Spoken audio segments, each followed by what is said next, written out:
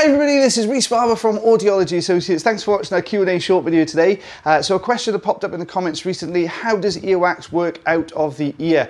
Well, earwax, if you remember, is a mixture of dirt, debris, skin, a bit of perspiration in there as well, all mixed together, and that's what we form as earwax. Now, earwax is formed in the outer half of the ear canal, so just remember that for me a second.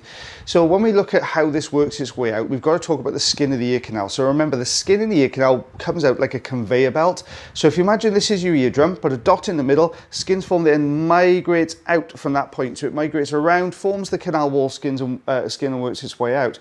Now, as it gets to that outer half of the ear canal, remember that little conveyor belt action, it picks up all the dirt, debris, bits of oil, perspiration, mixes it with the bits of skin as well, and then that works its way to the outer part of the ear canal, and then most people will just fall out or come out with baths and showers. So I hope that answers your question, guys. Any more questions, pop them into the comment section below.